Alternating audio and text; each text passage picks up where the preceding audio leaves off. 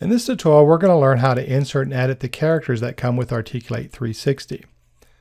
So go ahead and open up your PowerPoint file, go to the Articulate tab, and then you'll see the Insert Characters, so we're going to click on that. That's going to open up a characters window.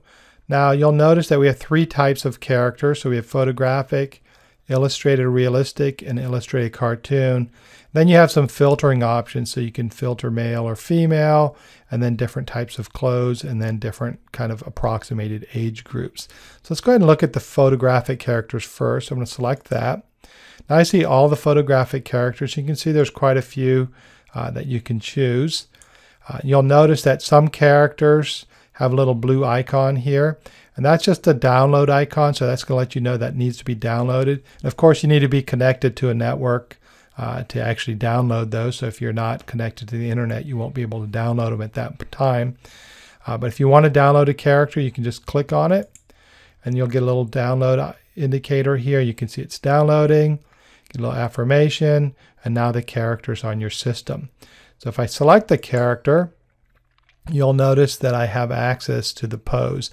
So the photographic characters are going to be a character series, and then you're going to have poses for the character. So I'll click on pose, and you can see I've got dozens of poses to work with.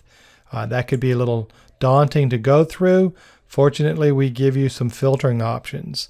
So you've got emotions, and then you also have different styles. So let's say you're just looking for thinking pictures. You've got thinking here, or you want just talking photos.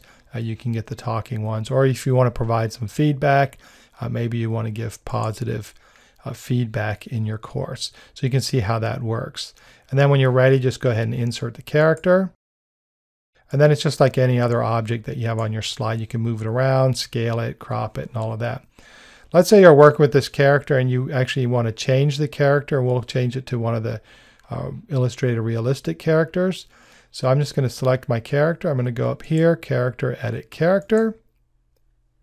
And now I'm back in my characters menu. I'm going to choose realistic, and then you can see I've got the same types of options. And one of the things you'll notice about the illustrated characters, whether it's the realistic or the cartoons, is that they actually have expressions to go along with the poses. So let's go ahead and choose Amber here. And you can see I can have a left or right view of the character. So you can see how that works. And then I also have different expressions. So I've got these expressions here. Let's say I want her to be angry. And then you can see I can also change the pose. So I've got a number of poses to work with. So we'll go ahead and choose this one. So she's angry. We're going to insert her. And you can see how it swapped the photographic character with the illustrated character. Again, we'll come back up to edit characters, and we'll do the photorealistic.